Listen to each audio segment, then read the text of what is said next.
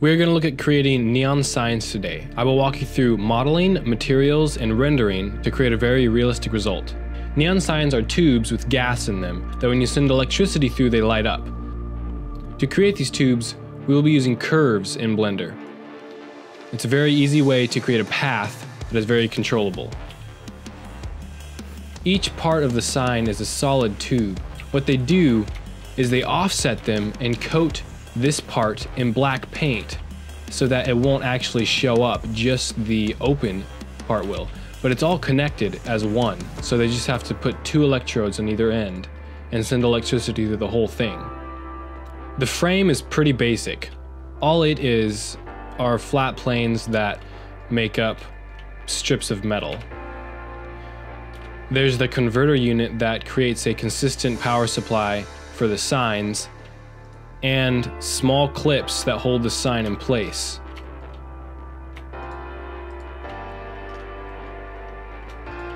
There's also the cables that connect the signs to the converter, and that's basically it. First, we will need a reference image that we will be shaping the sign to. Go to the side panel, the background images. Add an image, and find your desired image. Go to the front view, and center the image.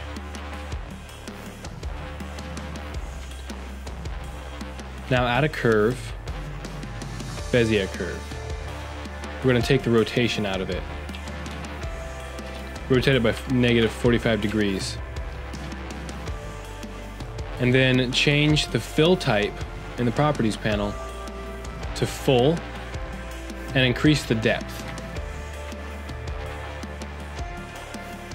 This is at the lowest resolution, so I'll bump that up a little bit to make it smoother. Now all we have to do is trace the sign.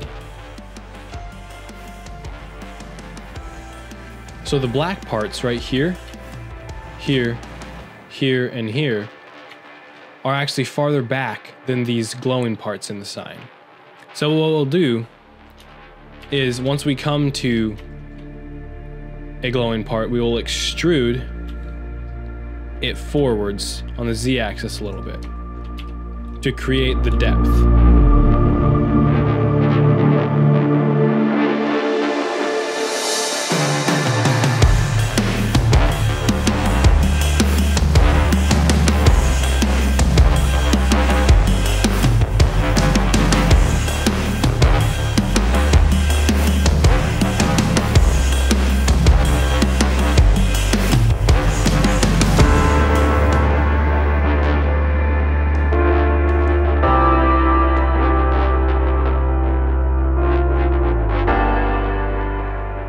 Once you've completed modeling the neon light part of the sign, it's time to move on to the cabling and the mounting system.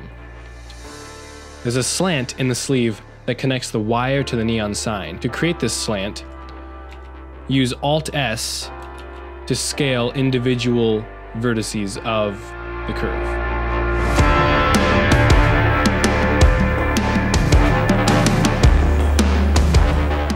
Now let's duplicate this wire to the other side.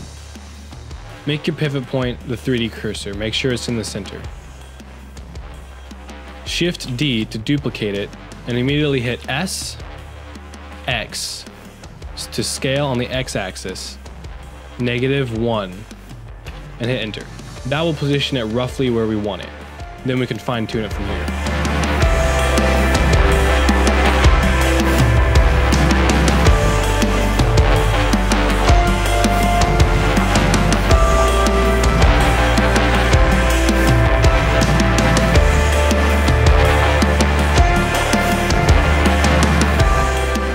All the mounting system are flat pieces of metal. So I think a plane will be sufficient for this.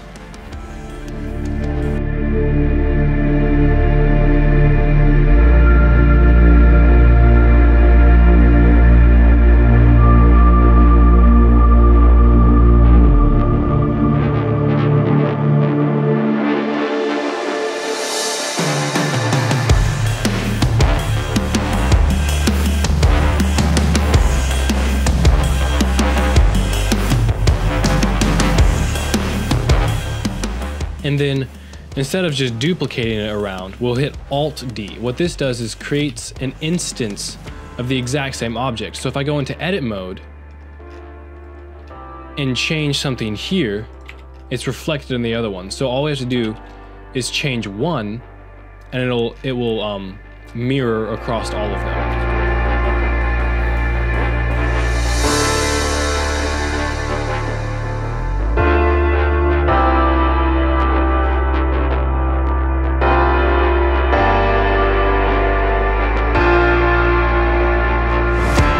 Now I'm going to create the wall with a plane. Now we are done modeling. Let's move on to the material stage. Let's start with the lighting. So go to the world panel and change the background color to almost black. Not completely pitch black, but almost black, to where you can barely see the sign still. First, let's start with the neon orange sign. First element, obviously, is a emission shader. Right off the bat, we have the problem of even reading the sign correctly. We have everything lighting up when in fact they dip the back half of the sign in black paint. So to create this effect, we'll add a texture and a gradient node. What this does is gives us a gradient from black to white. Black being the parts that are covered in paint, white being the parts that are emitting a light. So let's add a texture coordinate and a mapping node, because currently the gradient is not in the correct direction. We will change the z-axis to 90 degrees, and this will give us a fall off from white to black. But we need to add a converter color ramp to sharpen this effect.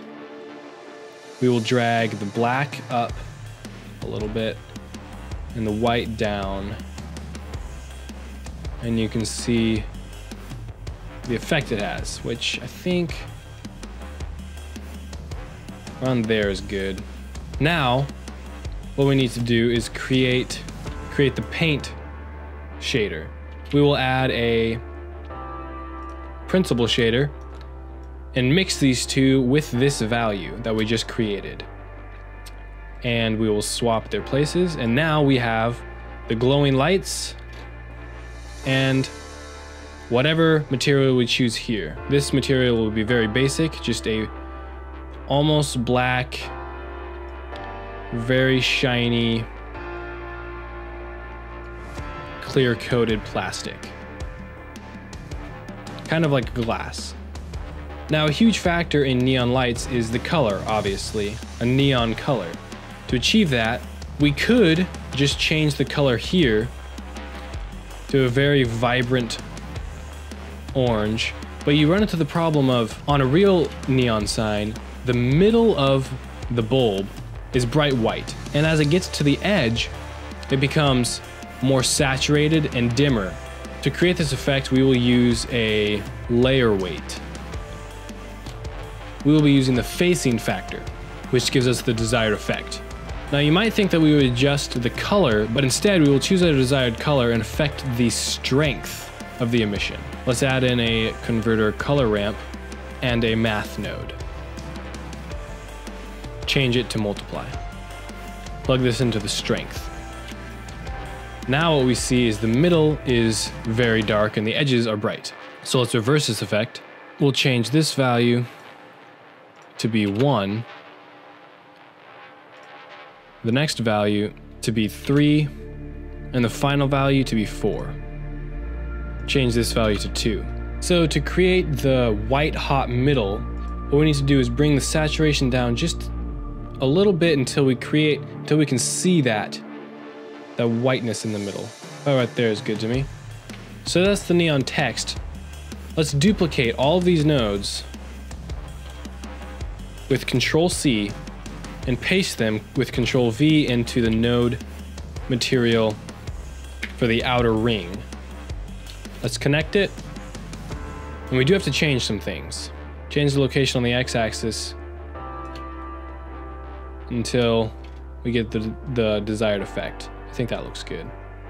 Now all we have to do is change the color to a blue hue to create the neon glow.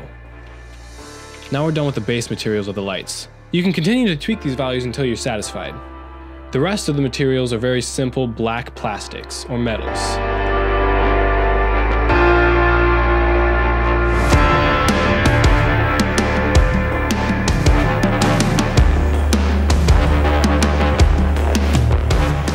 And you can create any shape with this neon sign technique. It doesn't just have to be the generic open sign. Experiment with your own shapes and designs and share your results below. Thanks for watching.